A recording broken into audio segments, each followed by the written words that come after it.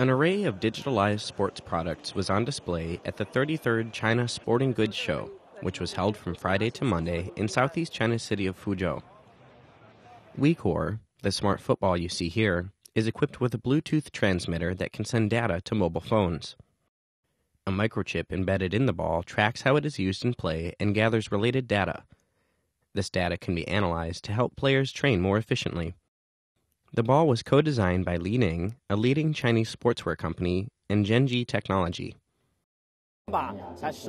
We put a chip in the ball for personal training purposes. All kinds of skills can be analyzed using different data modes. We can study and analyze an entire football match using the data the ball collects.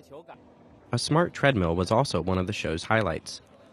The treadmill can transfer data collected during periods of exercise to the user's phone, where the user can share their results online.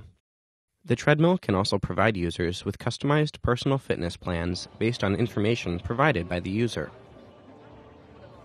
Industry insiders said these smart sports products represent a major business opportunity. There's a huge opportunity, I think, in this industry to start leveraging that information. I mentioned in our talk just a little bit ago about personal trainers don't have a whole lot of insight into what their clients are doing on a day-to-day basis, right? And so their ability to guide their clients toward greater levels of success or greater likelihoods of success is diminished by lack of knowledge. What these wearables provide is really 24/7 insight into what I'm doing day to day. So that's really the big opportunity, I think, in terms of the Internet of Things as it pertains to fitness. And it's just really bringing all this data together and leveraging it to help people reach their goals more effectively.